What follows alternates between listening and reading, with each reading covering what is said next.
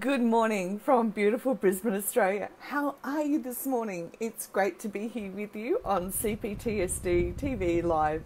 My name's Linda. I'm your certified trauma recovery coach. And together we come in here and we do life together globally. So worldwide we join together and we learn as much as we can about CPTSD. And we take the one next step. If you're here for the first time this morning, welcome. It's great to have you join us. Say g'day and let me know where in the world you are today. And are you enjoying it if it's winter? And if you're in Australia, it's so hot. We're in the last 4 weeks of summer. So yeah, I'm looking forward to the end of that. Now, today I want to come in and be with you and share some information about the subtle signs that our trauma response is fawn. Now, this is really important for us because we know a lot about fight, flight, freeze, and we need to know about fawn. And for me, it was one of the changing points in my life where I was able to finally go, oh, so much makes sense now as to why the cycle continued. So welcome class, it's great to have you here with me.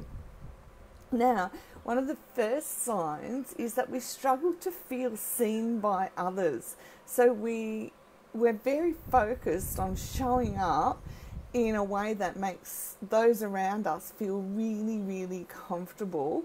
And we do that to avoid conflict. So I look back over my life and think, I had no idea that's the reason why I was always watching what other people needed and meeting their needs.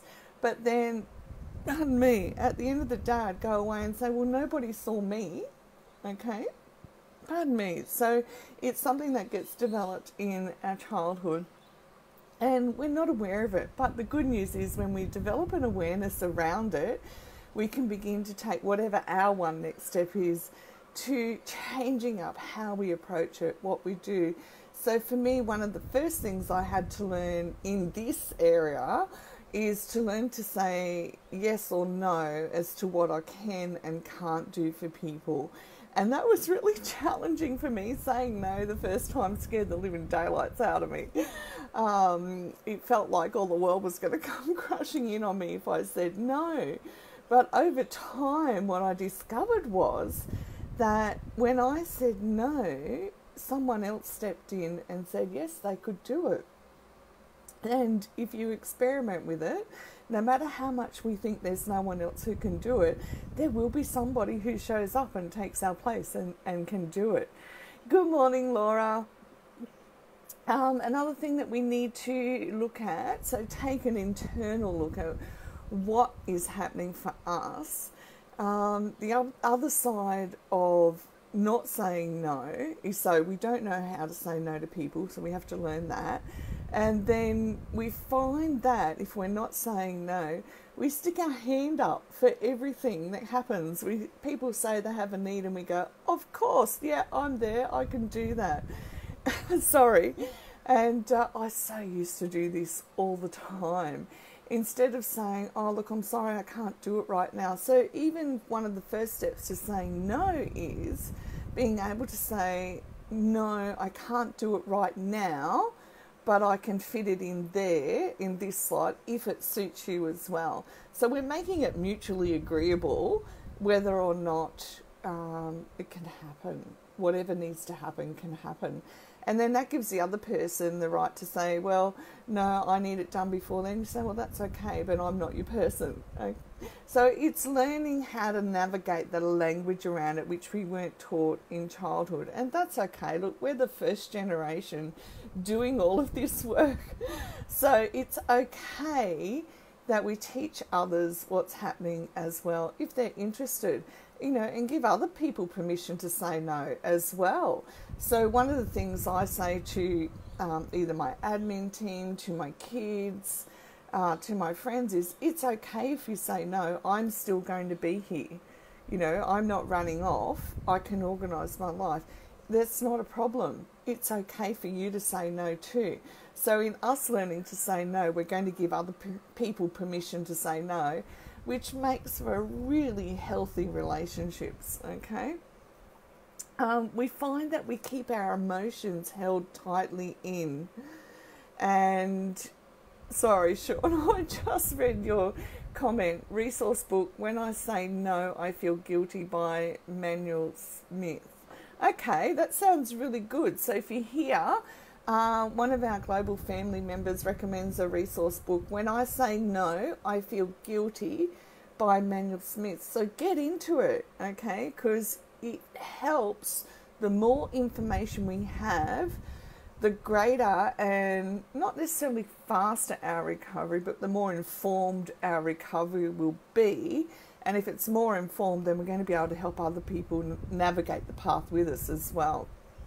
Okay, so another thing that I used to do, which I had no idea was related to the fawn response, was keeping my emotions packed down deeply inside. So I'd go out, to a family gathering or a work meeting or whatever, and everything's packed down inside of me, and I'm able to respond in a way that's appropriate in the situation, but I don't own how I'm feeling about it.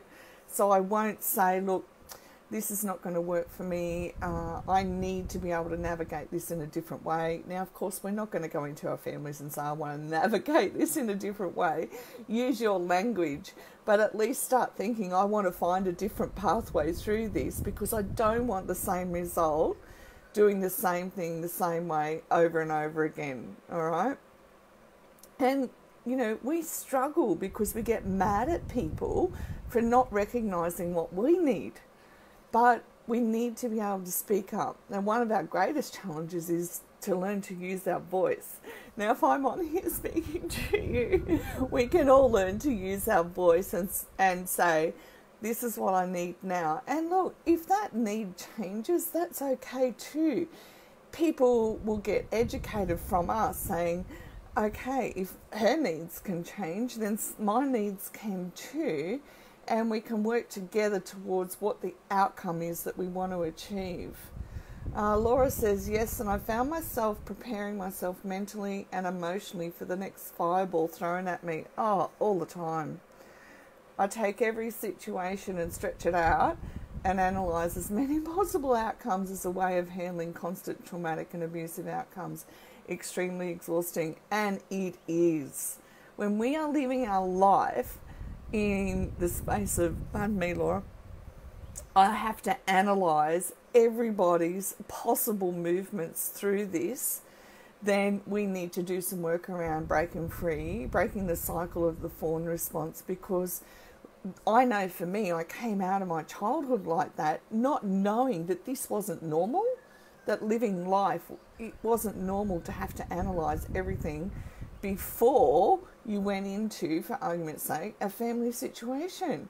That you're supposed to be able to turn up and just enjoy yourself and have conversations, instead of having to go, right now, if I say this, X, Y, and Z will happen because I've made a comment about how I think or feel about a certain situation. And I don't want you to have to live like that. And one of the hardest things is we get to a point where there's, we've had a lot of forgiveness in ourselves. We have a lot of understanding about our family. And then for me, it's been years now, and it's like, will I go back, or do I just keep the, long, even though they're down the road, do I just keep the occasional interactions? And for me, it has to be the occasional interactions, because I know that they've done no work to change. That if I go back into that situation, it'll be the same stuff, different day, different agenda, but the same drama over and over again. And our lives are so short, we just have to make a conscious choice whether we want to go back into that or not. With the fawn response, we can feel guilty when we're angry at other people, and that makes us shove our anger down, all right? So recognise the guilt. So we struggle. I know for me, I have struggled to be angry at people even when they're behaving badly. Oh my goodness. It is. It was really, really hard to develop that. Not explosive anger. I can't do anger. I'd rather have peace. But when I get tired, there's a short string, okay? But I admit it. If I'm tired, I taught my kids, because my kids, when they were in high school, it was like, Mum, every night, we get, recovery is such a long journey. And every night I'd be getting my dinner, because they were able to organise their own, and I'd be, cranky and tired and just trying to keep my mind focused. And they'd be saying, Mum, are you angry at us? I'm like, no, why? Why would you say that? And they said, well, we think you're angry at us. I said, no, I'm just tired. So it's being aware of what our hungry, angry, lonely or tired, when that comes up as well. And we're able to communicate. Communication is vital for healthy relationships. So we have to be able to be willing to communicate. Now, one of the things that we have to be aware of is that when somebody's behaving badly, we tend to blame ourselves. We blame ourselves for everything. And it's just a trauma response. Now, when I say just, I don't mean it's easy to overcome. I simply mean that we have to look at it that this is a trauma response, so therefore it's something that I can adapt and change, okay? When we feel responsible for other people's behaviour, we have to ask ourselves, do we feel 100% responsible for other people's happiness, or can we sit in the pain with them?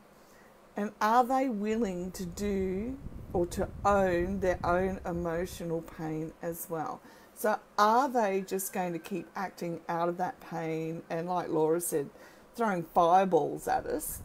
Or are we able to just sit and be still and say, no matter what happens, we're going to find a way through this one step at a time?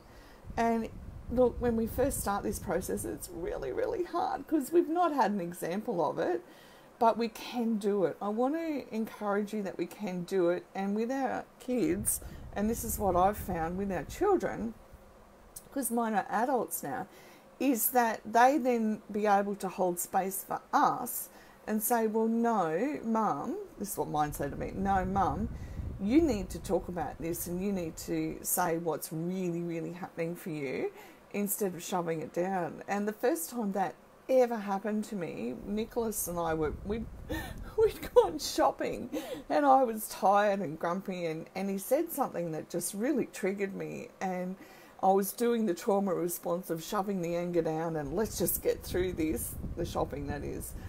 But we have a thing where Friday nights we take turns buying dinner, takeaway for dinner, and on the way to takeaway he says to me, Mum, what's really going on for you? What's really happening for you? And because he asked that question, I'm sitting there driving, tears streaming down my eyes, and I'm like thinking, this is really hard for me to even put words around, because nobody's ever sat there and said, what's really happening for you? So I was able to go, right, I've got to change this up. I've got to be willing to say, this is what's really happening for me, and I don't know how to process it, but if I talk about it, then I'm going to find a way through. All right, that's how we change the trauma response. Laura says, yes, stepdad always came home drunk and on drugs. The rage was always unpredictable. He could flip out over a drop of water left on a dish that was just put away. Oh my goodness, I've so been there. So I really feel how traumatic that is for you. The kid's dad did this to me after a year of behaviour modification and not being angry. He came home and flipped out over plastic bags on the floor, and I just went, yeah, I'm not doing this. The thing is, when we're kids, we can't get out of it. We've got nowhere to go. But as adults, we can then begin to make really healthier choices for us and our kids as well. And this is what we're doing.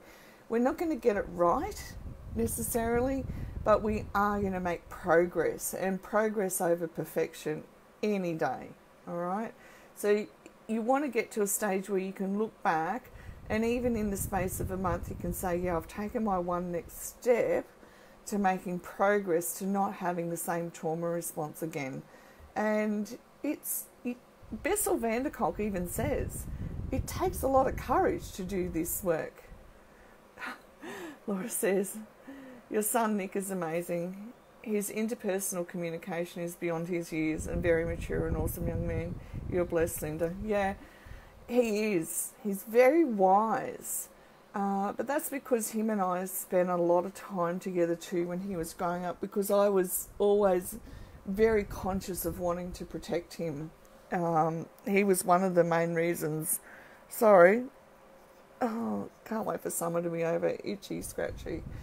He was one of the main reasons I had to make the decision to leave his dad, because I didn't want him growing up with an angry father. I always taught them that no matter what, you will love your dad. You might not agree with his behaviour, but you will always love your dad, because as adults, we need to be responsible for, if we say to our kids, like say things that are hateful about their parent, and we don't teach them that they will always love their parent, then we're the ones contributing to making their internal self not congruent, not add up.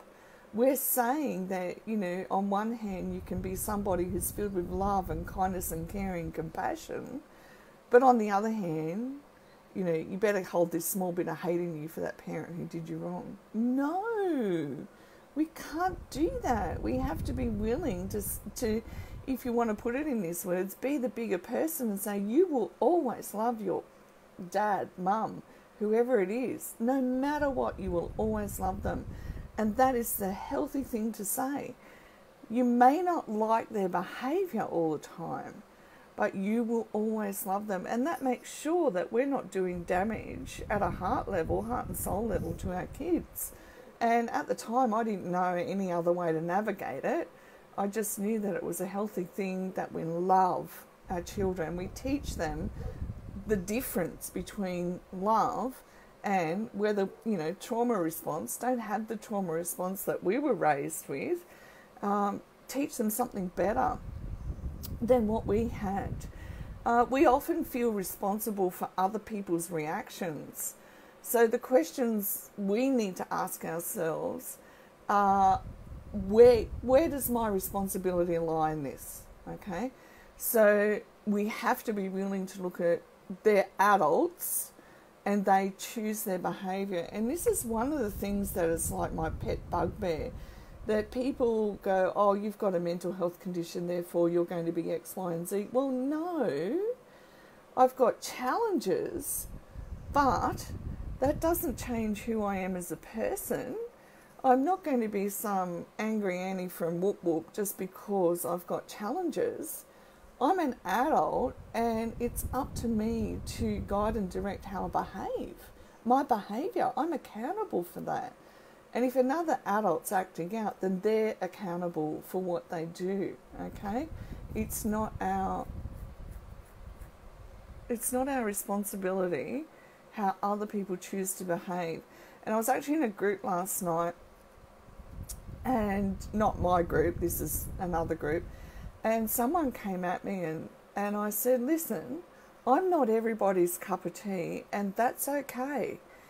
You're allowed to see my name and you're allowed to keep scrolling. I'm not going to post stuff that everybody agrees with. That's life. If we go through life wanting everybody to agree with us, then we're going to end up very, very unhappy. We need to give other people permission to not like us. I'm not everybody's cup of tea, and that's okay.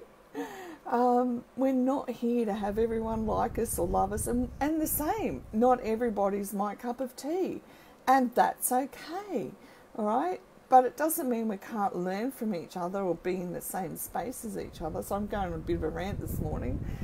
Sean says, learned long ago that Bio Dad's behaviour was toxic. Learned that he loved but did not care. Yeah. Thus I was able to no longer care for him. Yeah. Good morning, Julie. Good morning, Sharon. Yeah, that's exactly right. We're able to take a step back. We're able to see how much they'll give. And it's not that you look in relationships as an equal giving process, but if they're not at least meeting you in a space of caring for each other, I mean, think about our circles of layers of friendship, just how far we're going to let somebody in who's not doing their own internal work. Well, we're not anymore. We've come this far. I'm not going to let somebody in who's not doing their work and is not going to adult. We work too long and too hard for this. I want us to remember that we don't need to compromise our values, and sit down and make a list of 10 values that are really, really important for you. But our trauma response will have us compromising those values. So one of the values that's really important to me is integrity. So I raise my kids with the attitude of, tell me the truth and there's no consequences outside of what I can't control. So if you misbehave at school, I can't control it. But if you tell me the truth at home, there's no consequences, but we'll work through a way to better behaviour. And you know what? Best thing I ever did, because it saves a lot of time. But then people outside our home, we've got no control over what they're going to say or do. So we have to be willing to go, that's not in my area of responsibility.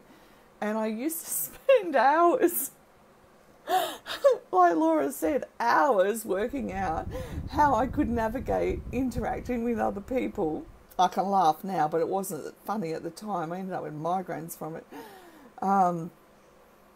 I can laugh now, but I used to spend hours navigating how am I going to, pre-preparing how I'm going to navigate interacting with other people, hoping that they wouldn't be angry at me. You know, look, if you need to be angry at me, that's okay, but let's sit down and work through how we can do this better. Good morning, lovely. Sometimes we dissociate in social situations. Now, I want you to feel really compassionate for yourself, because we didn't, I explain our brain like, a whole bunch of apps that have got to work together and function together, and they've all got to be booted up properly to work together. And the social side of life is something that we didn't get instruction in part of our life.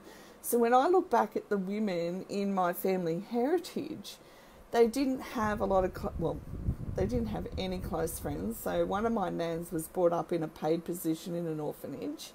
So social things weren't her she never had an experience of it in a family. So I don't think my nan ever had a close friend that I'm aware of. And same with my other nan, acquaintances, but no close friends.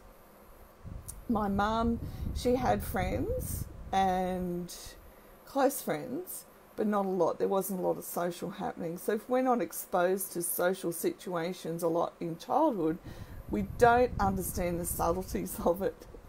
And for those of us with Asperger's, we don't stand a chance. It's like having the double dose of, we've got to go and learn social skills. Laura says, we learn through the tragedy of traumas what we will and will not allow in our lives. Exactly. The bad behaviours were allowed wake-up call to turn away and do what's right, and to look inside as there were no models in our lives. Absolutely. And the good thing that I've found is that when I began to look for role models, they began to appear as well. But it takes a lot to be willing to look. For me, it took a lot to be willing to look, because it's like, am I going to make a healthy choice here? So I tend to sit back now and just observe before I make decisions. And then we've got to look at self-trust. We've got to ask, am I able to trust myself in making decisions? And then we learn how to build trust into ourselves. Like, what does it mean for us that I can trust myself to make a decision? And when we ask the question, it then you can then lay out step by step what it would mean that I can make a decision based on what I know, and I can make a decision based on what are the next 5 steps that I can see after that will happen after I make this decision. And that really helped me, because it helped me sit down, even navigating relationships. Like, I'm single and happy, but when people come into my life, it's like, if I made a decision, to see this person or go out or whatever, what are the next 5 steps that I can see happening from there? And you know what? I've made the best friends, intelligent men, because I've been able to be upfront and honest, and it actually breaks the trauma response that used to keep me choosing the same type of men. So now I'm able to say, look, this is where I'm going in my life, this is what I'm building in my life, and what I hope to achieve, and then I'm able to see whether that person had come into my life and build with me or not. And then we're able to say, right, well, that doesn't really fit, and I'm not going to force anything, okay, over that. If I'm forcing something, it's a trauma response, and I've got to look at my internal work. But now I say, this is where I am, this is where I'm going, this is what I hope to achieve, and now I can have intelligent conversations with intelligent men, because they know this is who I am, this is where I'm going, this is what I want to achieve. And if it doesn't line up, then we end up with a really good friend. Okay? All right, I won't keep you anymore this morning. Thank you so much for chatting. I want you to remember, above and beyond everything else, you are loved, you are needed here, and it matters. It matters that you do this work so that you can have a healthy and whole life too. Have the most wonderful weekend, and I will see you again Monday morning. Bye for now.